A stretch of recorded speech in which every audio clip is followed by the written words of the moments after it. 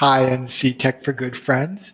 So here's how you can contact all of your members. So you go into the back end, and as you saw from the members section, you'll have all the email addresses obscured, but that won't stop you because you still can email everyone. So from the email subtab, you click in there and click new email. And from here, it's a lot like Meetup. So you just say like, who is this from? So you'd say like, oh, it's from Judy. You put your email address here, and this is basically the reply to email address from anyone who receives the email.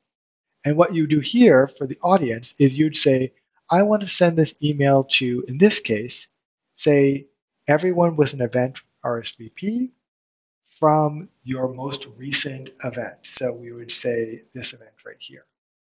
And so that basically runs a filter. So now you just put in the subject line and the body, and you'd then be able to send an email to all of the people who went to the last event. A reminder, if you highlight the text, you'll actually get the formatting bar. So you can underline it, bold it, link it, all that good stuff here.